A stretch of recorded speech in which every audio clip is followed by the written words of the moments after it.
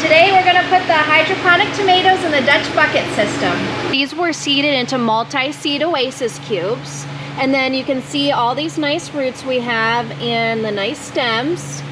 These are called Rebelski tomatoes. These were planted about a month ago and they spent a week up in the control tunnel up there germinating. And then they spent 3 weeks here in the nursery. And we wanted to make sure they had a nice strong stem and then a good root system before we got them into the buckets. In this greenhouse, there's 2 separate bucket systems. This one over here was already planted, and then over here is where we put the tomatoes. And that way they can have their special vine crop nutrients. We already got the buckets set up and filled them with the growing medium. It's the perlite vermiculite perlite. And it's very similar to our other Dutch bucket videos, so I will link those and put them at the end of the video. The tomatoes aren't much different from the way we do the cucumbers.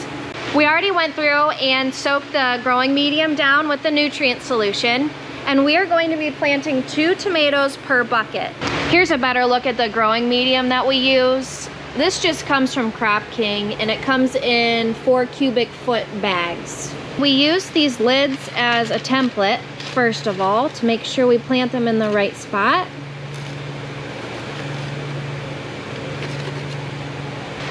You want to be very gentle when you're breaking these apart so the roots don't get damaged.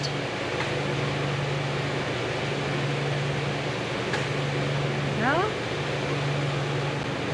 And just make sure you get all the roots down in there. And it's okay if a little bit of the growing medium goes up on the stem a bit because it will shoot out extra roots.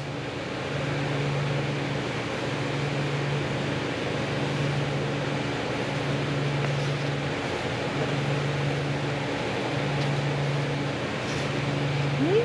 And then we put the lids on.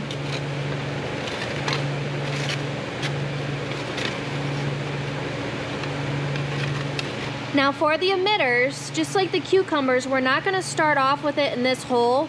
We're going to put it just next to the plant. That way its small root system can get the nutrient water right away. Once the tomato plants get a little bit bigger, we'll move the emitter over to that other hole. Eventually the stems will get so thick there's no room for it right next to it. It's my favorite time with tomatoes. Nice to get them in this time of year, and they're not a lot of work. Summertime, oh my gosh. Leaning lower, clear pulling off bottom leaves, harvesting tomatoes. They're, you know, a really good crop, but they are a lot of work. I like this job. Do you think it's because we don't do it that often? Probably, once a year. Yeah. You know what my least favorite job is? What? Tearing out the tomatoes. Oh. That's the worst. Yeah, they're heavy. They are. Remember I had to use the wagon in here and Blaine helped me the whole time with the door? You can see on this one, we have a empty oasis cube next to it, so I'm not going to rip it apart from the plant because there's some roots growing into it. And also because it'll give it a little bit more growing medium to retain some water. We're running low on lids, so Mom suggested we just put 1/2 on each bucket so we make sure we put the tomatoes in place. But these make a really nice red tomato, and they grow really well in the greenhouse. I mean, eventually they grow all the way up to the top, and we have to do something called leaning and lowering, so that'll be a fun thing, probably in a few months.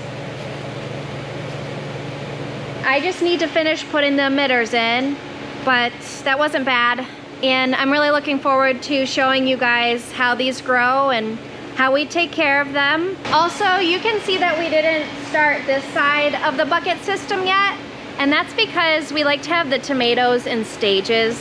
That way we always have a good amount to bring to the farm market like all summer.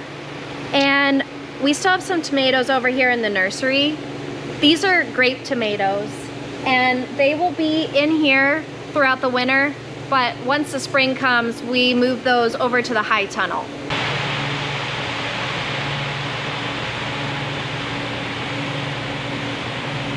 I'll take you for a little walk in the greenhouse to show you what's going on. Here's the endive again. This is that second round, and it's sprouting up really nice. It's probably got another week or so here in the nursery channel. We still have the spinach going over here, and it's not looking like it's bolting soon, so we're gonna keep it going for a while.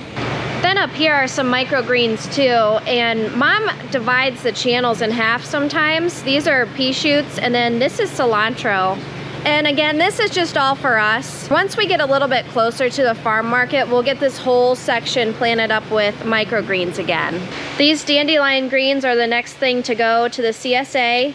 And they're a little bit wimpy today because it's so sunny and it's also really humid. But they'll perk back up here once the sun goes down. That's why we try not to harvest in the middle of the day. Out here in the control tunnel, we have a few different kind of seeds germinating. This is the next round of spinach. And then got some basil going too, that'll be fun.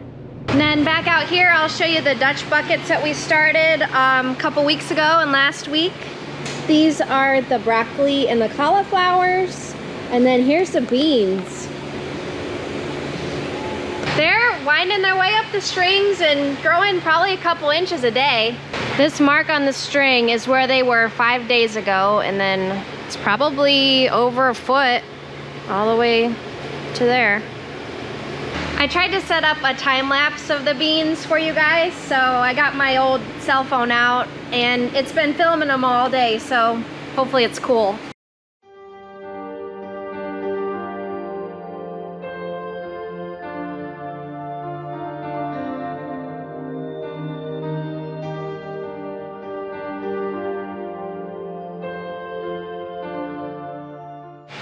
And then in the rest of the greenhouse is just the big sections of stuff that goes to the CSA.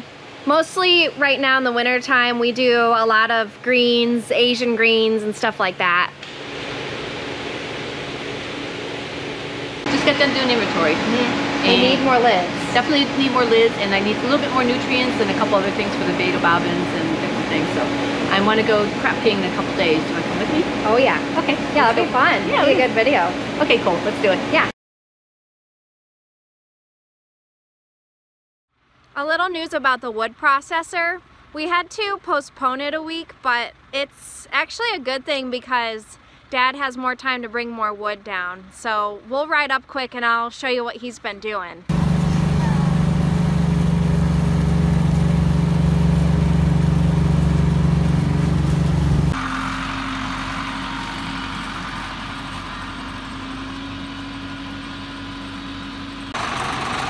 So this is all you have left up here? Yep. Nice. It's going a lot faster with your trailer, huh? Yeah.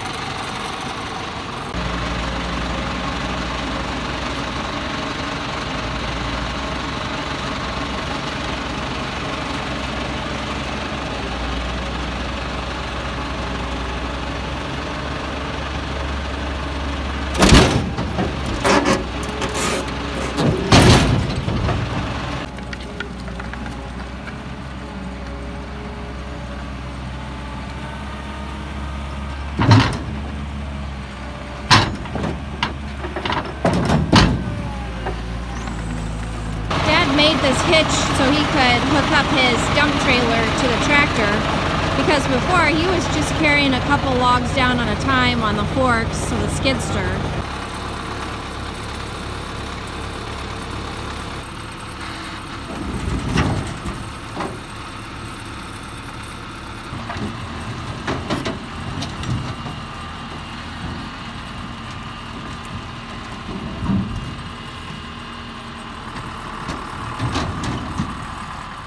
Oh, you guys got my car all muddy, huh? Yeah.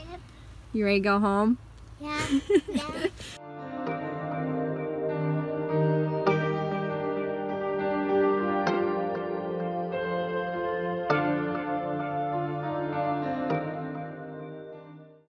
Looks like Bobby and Brock are loading up some old wood from the barn.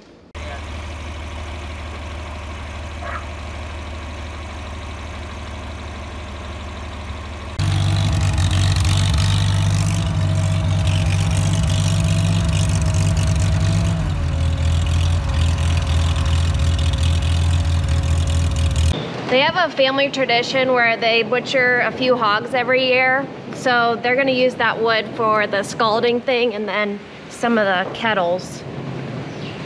Here's the new seedlings for the desktop system. And it looks like they've all germinated. These are getting harvested in the next video. They didn't really form a tight head, but they're big enough. I'm just hoping it tastes good. Bobby ended up tearing out the engine out of the John Deere snowmobile. He's got it over here. But, got some good news. It just needs a crankshaft seal, I guess. And it was only $3, so we're just waiting for that to come in. It's been pretty snowy so far this winter, so we're all pretty excited to get this thing out, but I'm looking forward to showing you guys the tomatoes as they grow. So please subscribe, and thank you for watching.